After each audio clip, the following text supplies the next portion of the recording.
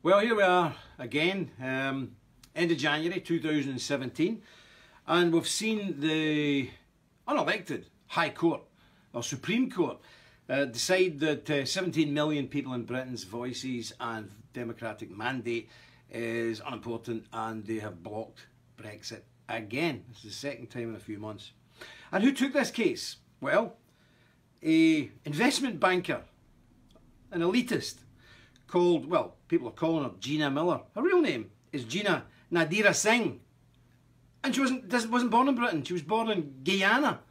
So, we have a vote, 17 million people plus in Britain, the biggest referendum ever in the history of this country, turn out and vote for Britain to leave the EU. Sounds like a fair deal, done and dusted, that's the essence of democracy.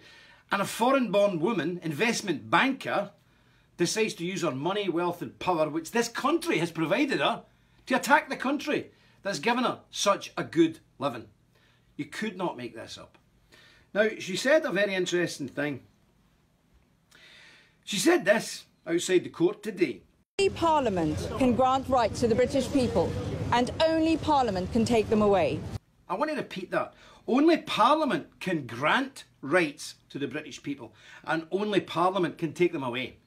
Spoken as only a foreigner could speak, because she obviously has no conception of the English Civil War. What has happened here is exactly what King Charles tried. And this nonsense that the Parliament is sovereign, well, technically it is, but it's only sovereign in the context that it's been given sovereignty by the sovereignty of the people has been transferred to Parliament as our mouthpiece to act as we dictate. And we had a referendum, which the people clearly stated, we want to leave the EU. Parliament, use our sovereignty, because sovereignty lies always with the people. But we have given this to Parliament to act on our behalf. There's nothing clearer, there's nothing complicated about this. You don't have to be a political analyst to understand this. This is what we fought the Civil War on, this very principle. The people are sovereign in Britain. The people are sovereign, not the King, not the Queen, not any government, no politicians, and certainly not unelected judges, and certainly not a foreign-born foreigner. The sovereignty of the British people is sacred. The decisions that we make should be taken seriously. We made the decision, and then through our Parliament, who are only supposed to act as our mouthpiece, as the instrument of our will, the Brexit should have been implemented by now. This is a serious, serious thing. Now remember, the day after the Brexit vote, I made a video. Some of you might remember it, maybe not. I made a video and I told everybody this is exactly what would happen. Now people today are saying, don't worry, it's a minor thing, the Brexit will still go ahead. Don't be fooled. You know, you get fooled once, fair enough. Fooled twice, you're an idiot.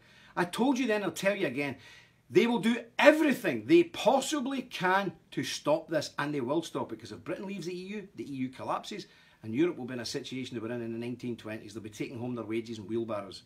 So do you honestly think we'll be allowed to leave? No. And let us remember this. This Mrs.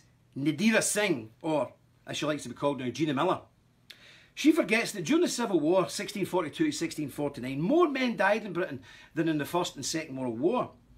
5 times more in proportion than the Second War, and 3 times more than the horrors of the First War. 1 in 10 of the adult male population in this country died to fight this very principle that she walked over today in the High Court. You know, we had Edgehill, Marston Moor, Naseby. We don't have to go cap in hand and ask Parliament to grant us our rights. We have the rights. We did not ask for them. We fought for them. Our fathers, our grandfathers and our ancestors died in their hundreds of thousands to ensure that we had these rights. We don't have to go cap in hand and beg Parliament to grant us rights, as Miss Miller said, and the judges. Only Parliament can grant us our rights. Really? What are we living under? King Charles tried this and it led to a civil war.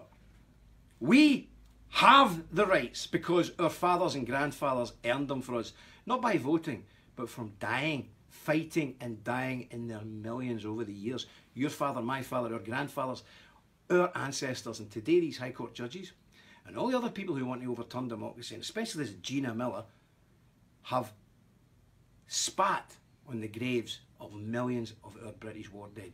Your grandfathers, my grandfathers, your ancestors, my ancestors. She has spat on their graves. People of Britain, wake up before it's too late. Wake up and fight to defend our democracy through the legal means, and make sure that every one of these snakes who are behind this are voted out the next election. God be with you.